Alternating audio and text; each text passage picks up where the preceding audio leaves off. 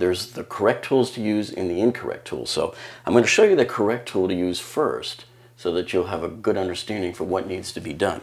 So this is what we call a tub drain wrench. And I'm going to put links to all of these parts and tools that we're talking about here in the video description below for you. But the way this works is this goes down into the drain and it fits around all the spokes, and you just turn the drain like that. It's a $10 tool.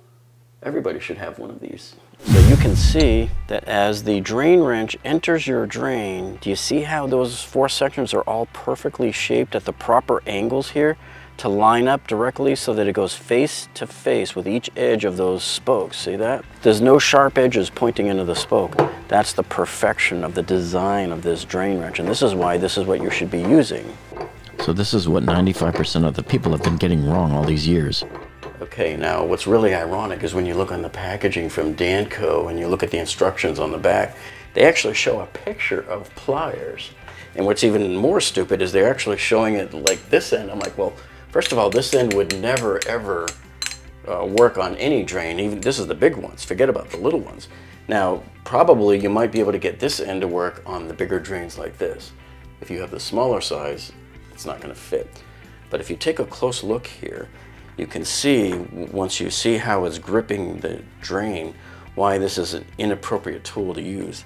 Because unlike the drain wrench that you saw had the 4 different parts that come in there and made up perfectly against the spokes, this one here just mates up at the spoke with a sharp corner. And if you exert a lot of force on one of these drains that's old and rusty, you're going to shear through all of those center hub spokes here. And now what are you going to do? How are you going to get your drain out then? Now, a couple of years ago, we did a video on how to remove a stuck bathtub drain, and we got a lot of arrogant, mean comments from people saying, "You idiot, you don't know what you're talking about. You're not supposed to use the pliers," because I was just showing them what the Danco instructions said, and they're all saying, "You're stupid, you don't use pliers, you're supposed to use needle nose pliers." Okay, so here's the needle nose, and here's why you're not supposed to use these either. So all of those arrogant people were wrong too.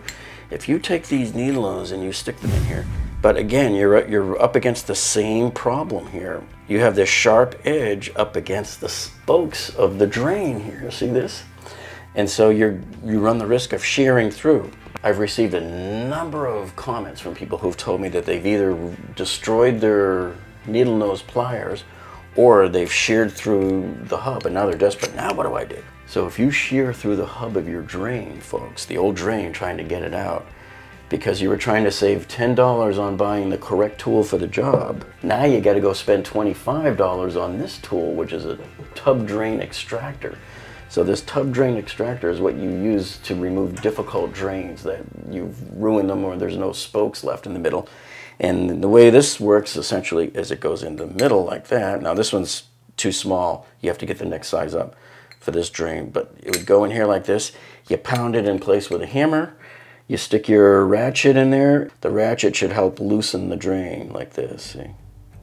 So in this case here, if you use the needle nose pliers instead of 4 perfectly shaped pushing surfaces, you only have 2, and they're not perfectly shaped. They're edged. Look at this. You're doing a sharp edge going right into those walls there. See that? You're going to push a sharp edge on the corner of that needle nose there, and it's going to shear right through. If you have an older rusty drain spoke, it will just shear right through. Or in some cases, you'll just break your own needle nose pliers. And on top of that, you can see how awkward it is to get a good grip with your hands spread wide like this to try to hold it. So, you know, you might get lucky, you might not get lucky. Some people don't get lucky, you know, and then they either break the tool or they break this. Or some people will get a huge wrench, like a channel lock wrench, and really exert too much pressure on the tool. So my advice to you is, let's say you use your needle nose pliers. If you can't get that thing to move easily with your hand, then don't continue to use the tool. Stop what you're doing and go and get the right, proper, correct tool to use, which is the tub drain wrench here. Otherwise, you're going to cause some damage. Oh, and you're thinking of using the pliers now. Let's try that and see what we get. So the pliers do almost the exact same thing to you that the needle nose pliers do, in that there's no perfectly shaped feature here on the pliers on the tip, see? You just have a sharp edge and a sharp edge there that are going to force their way through the spokes. It's going to shear right through because it's meeting it at an improper angle, at the worst possible way, the sharp edge there. So all of these people out there that for years have been using needle nose, you know, they run the risk, and this is why. So all of these people over the years that have been trying this method and failing and either breaking their tool or shearing through the hub of the drain, now you can physically see why that happens. Nobody's ever explained this to you before, but that's what we do here on our channel. Well, before you leave here, make sure you check out these other two playlists we've got here. This one here is for all of our bathroom remodeling, and this other one here is additional plumbing tips that will help you out.